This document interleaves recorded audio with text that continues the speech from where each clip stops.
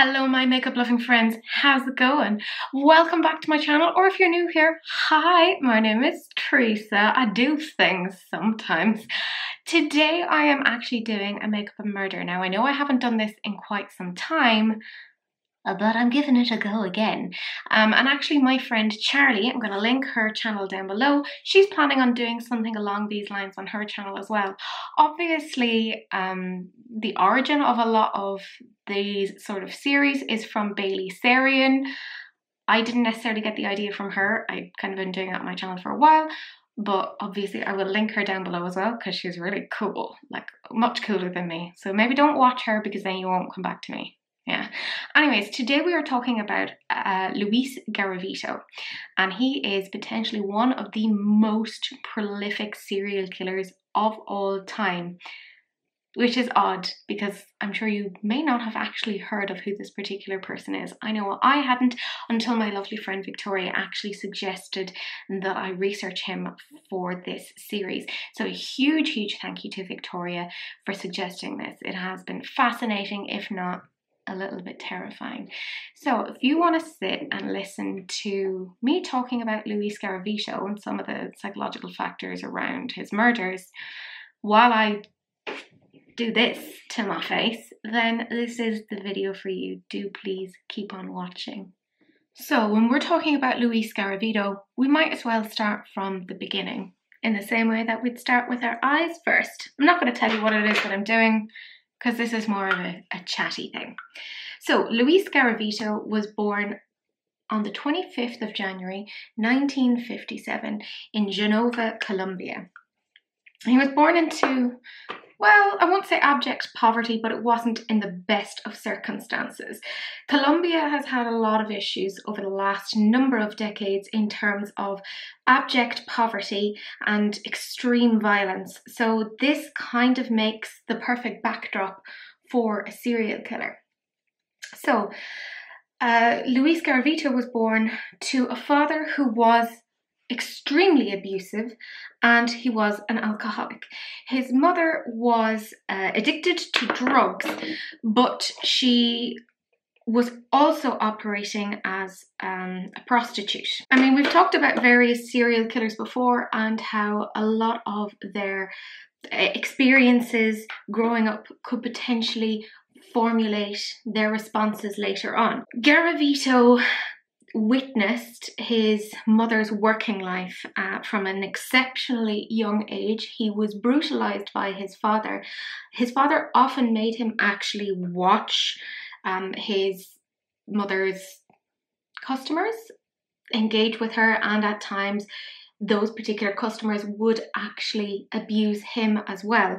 So he was exposed to a huge amount of brutality at an exceptionally young age. Now, we know from developmental psychology that the experiences that we are exposed to very early on do form our basis of personality, things like our self-esteem. So to say that this didn't have an impact on him is just to be foolish. But in saying that, there are plenty of people who go through such experiences. Well, not plenty, but there are people who go through these experiences and don't go on to be one of the world's most prolific serial killers. He experienced all of this, some extreme abuse, and it's estimated that he was exposed to this from about the ages of 3 onwards. So it was a very young life to be exposed to all of this. At the age of 7, it was so bad that he eventually actually ran away from home and began to live on the streets. And it was about a year later that he ran into a particular man, and this particular man said that he would help him, he would get him food, he would get him shelter, and on that basis he managed to lure Luis Garavito to a particular area, and this house was actually being used for human trafficking of children. So when he was brought there, he was completely brutalized and incredibly badly assaulted. So we can see, again, he was just having a lot of experiences of this. So this was at the age of 8 he experienced this. Now, as is often the case, there were no files or any sort of criminal actions taken against the man who brutalized Luis Garavito. He actually got away with it. So Luis continued to live on the streets. He then got involved with a gang and they engaged in a lot of criminal activity, because one of the issues with Colombia is obviously around poverty, but the biggest issue is actually around child poverty. A lot of kids end up living on the street, so it's quite serious. So he kind of operated with this gang partly out of just sheer survival and, well, let's be real, if you're living in those circumstances, you kind of do what you have to attempt to survive. So he stayed with them for a period of time. However, he did eventually try to go on the straight and narrow. He actually became a street vendor. So in Colombia you have street vendors and they'll sell anything from things like lottery tickets to cigarettes to religious paraphernalia. So he did that for a period of time. He actually even managed to settle down for a period of time, and he had a girlfriend called Teresa. Not me, somebody else, who also, by the way, had a child by somebody else. And she maintained that he and this particular child had a really great relationship. She just didn't get to see him much because he was a quote-unquote bit of a traveller, which isn't a euphemism for anything. He just tended to be gone for long periods of time. Now, in the backdrop, I'm not going to go into each of the murders because that would take too long. It is estimated, but there are 138 confirmed kills, but it is estimated that he has 300 kills. So I couldn't sit here and talk about all of them, and I know that's terrible because the victims should be remembered rather than the killer themselves, but that is just the nature of today's video. So, by this point, it's pretty clear that Luis Garavito has gone through an awful lot in his life. And actually, he seemed to be showing some signs of PTSD, so that's post-traumatic stress disorder. And that wouldn't be uncommon. There have been studies that have found that children who are exposed to that level of abuse, or at least similar levels of abuse in their childhood, experience a certain amount of PTSD. Of course, PTSD comes in varying levels of severity. And when we see people who have PTSD, they often struggle with emotional disturbances, and some turn to alcohol misuse as a way of coping. And this was certainly the case for Luis, and he was documented to have started drinking an awful lot within his 20s. Now, his friends maintained that he was actually a very kind and caring person. However, he was very quick to anger. So this is quite important for us to understand. Given the fact that the majority of the abuse that Luis Garavito was exposed to was between the ages of 6 and 16, it'll come probably as very little surprise that the majority of his victims were actually young boys between the ages of 6 and 16. Now, some psychologists may say that this is him potentially reliving his trauma, taking the perspective or role of the abuser rather than the abusee, so that he has control over the situation. Of course, that again is no excuse for the crimes that he committed. There are people who go through these traumas and don't do these things, but it is important to kind of understand that this may have actually influenced the type of victim that he was. So it's not entirely clear as to when exactly he started his horrible murder spree because of the sheer number that's involved, and not all bodies have actually been recovered. But we know that he employed certain methods to gain his victims. Now, if you have watched my previous video about Albert Fish, who was a horrific serial killer as well, he employed similar tactics, in that he tried to make sure that he was going for people who were not likely to be missed. So he was going for kids who were working on the streets as street vendors, etc., so who were likely to be children of poverty who may not have parents themselves. And at this time, Colombia was, of course, going through an awful lot of turmoil in terms of gang warfare, and there were actually other serial killers in operation at the time. Now, Luis Garavito, due to the brutality of his killings, actually became known as La Bestia. Now, forgive me, because my Colombian, I believe, I don't really know the language, is not great, so I try my best. So he was known as the Beast. So he terrorized in the 90s. Like I said, 138 victims. So he would take these particular kids, offer them jobs, sweets, shelter, etc. And he would walk them quite a distance away to attempt to tire them out. So he would take them away from the village where they were living in. Now, I'm afraid this is the part of the video where I get a little bit into the details of the murders themselves, but I don't want to go into too much detail because it is just horrendous what he did.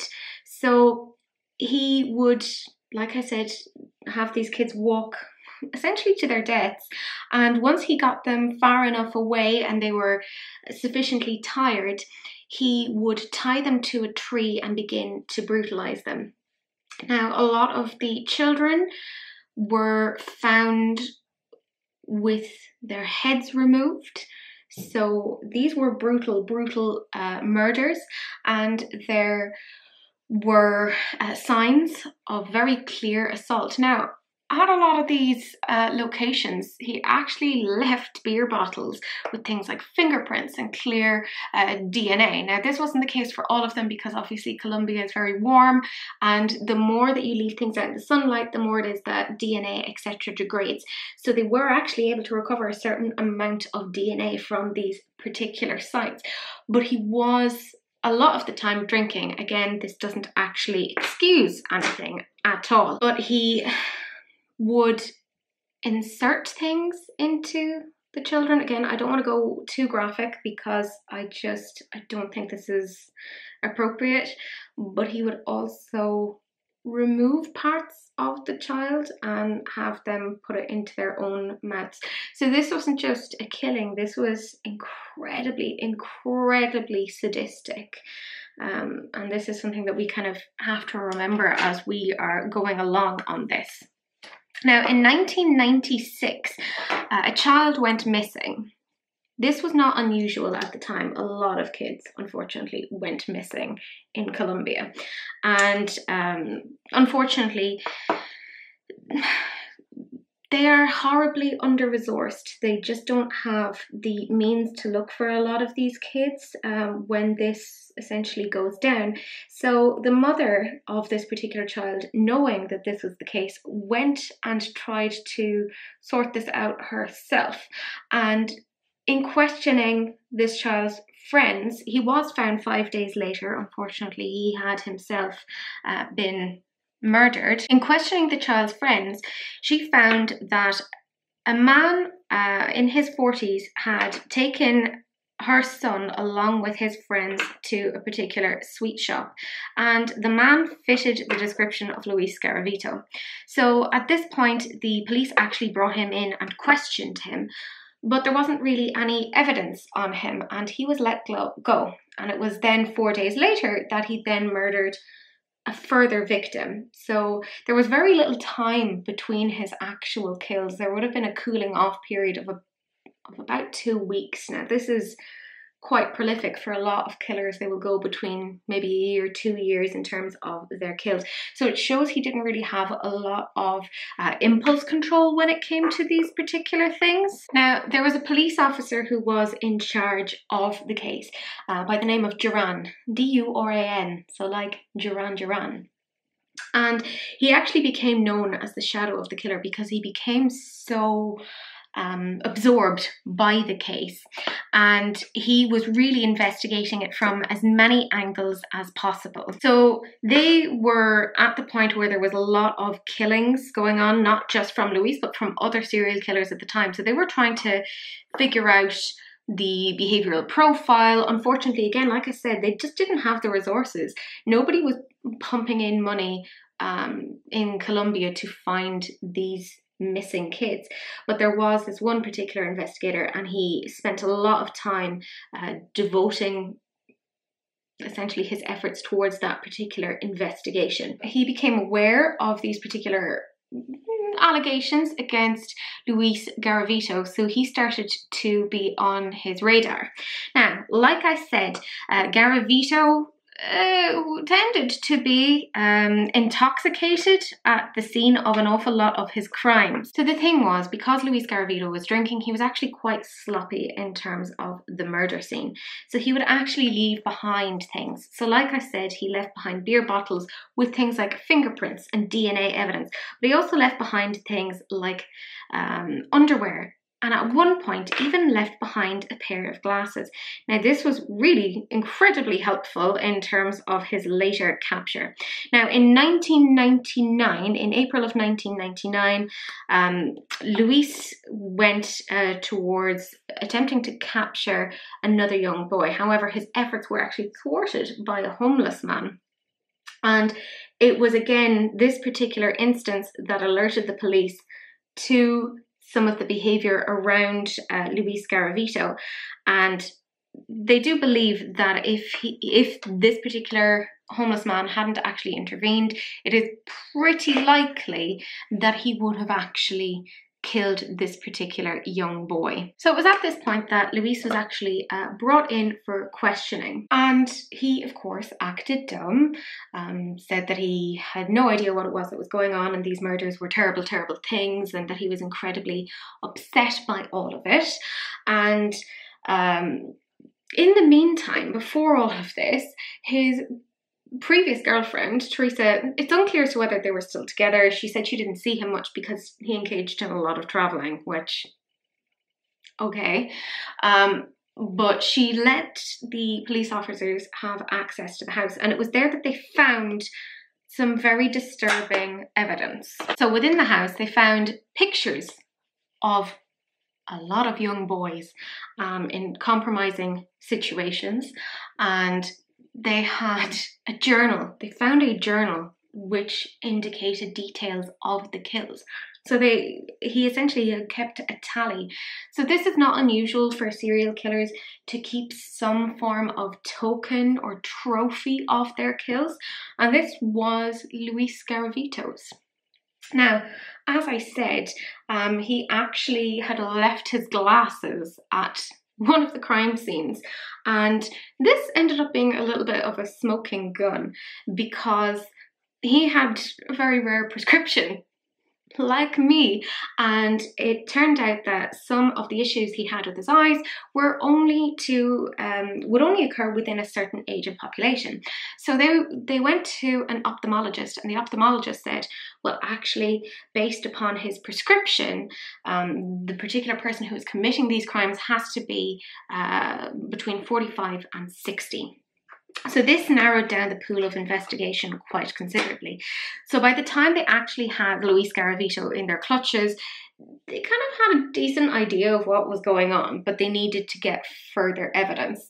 So they actually started to detail evidence of the crimes and exactly what it was that had been done to these particular children. And they went into quite an amount of detail with this. And it was when they were going into this detail that Luis actually began to break down, and he eventually admitted to these particular crimes. In the meantime, when he was in prison, they actually tested all of the prisoners to determine their eyesight. And the reason why they did this was actually to see whether the prescription of the glasses found at one of the murder sites matched Luis Garavito. Now, of course, you know, if you know that somebody's looking for your particular prescription, you could potentially falsify your results on an optician's test. So they were actually very clever about it. And they had all of the prisoners where Luis Garavito was staying tested. That way it wasn't clear that he himself was being singled out. It was just indicated that this was something that was being made available to all prisoners. And this was another piece of evidence that they were able to use against him. So eventually he admitted to these particular crimes. Like I said, there are 138 confirmed kills. However, based upon his journal entries, it is estimated that there are 300. But let me get to what is, I believe, the most chilling part of all of this. So at this point, the evidence against Garavito was, quite frankly, pretty strong, and he pleaded guilty, which weirdly helped him. Now, this is what I think is the creepiest part of all of this.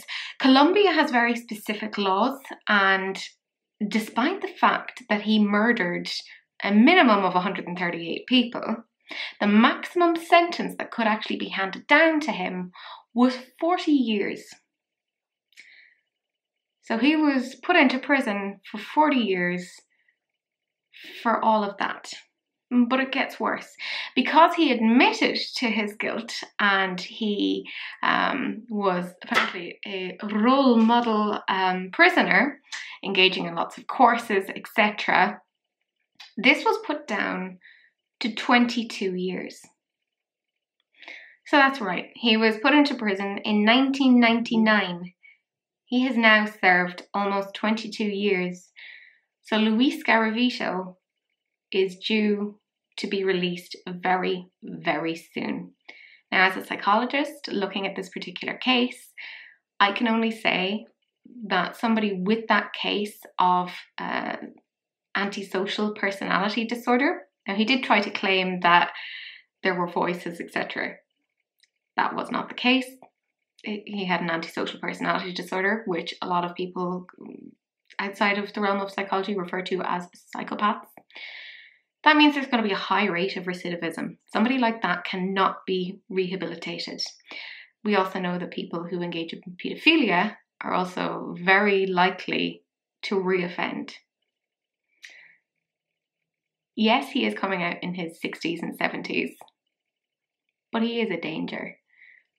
So for me, the scariest part of all of this is he is coming out soon and he is likely to reoffend. And due to Colombian law, there's not much that can be done about it. So my friends, that's it. That is the end of the story of Luis Garavito. Or is it actually the beginning? Who really knows? Major thanks to Victoria, who suggested this as a topic. I know I haven't done this in a while. Takes some getting used to, getting back into the swing of things. Let me know down below if there are any other topics or people that you would like me to include on this. I want to do this about every 5 to 6 weeks because it does take a bit of time to research. But that is it. That is the end of the video. Do please like, comment and subscribe. Do please share, because sharing is caring, unless of course it's an STD, in which case, you know, wrap it up. Don't be gross. But that's it. That's the end of the video and I will see you guys in the next one. Bye.